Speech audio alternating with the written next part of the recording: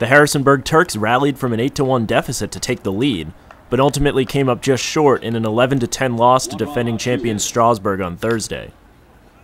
Already leading 5-1, Jose Bonilla started another express rally by legging out an infield single.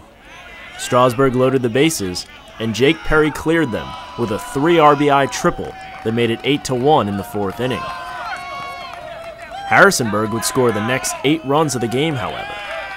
Tanner Doffelmeyer tripled to score Andrew Llewellyn to get the rally going. The Turks gunned down LT Struble at home to keep the Express at 8 runs. And Kyle McCann launched a 3-run homer to score Brian Arias and Tony Beam, as Harrisonburg would eventually grab a lead in the bottom of the 7th.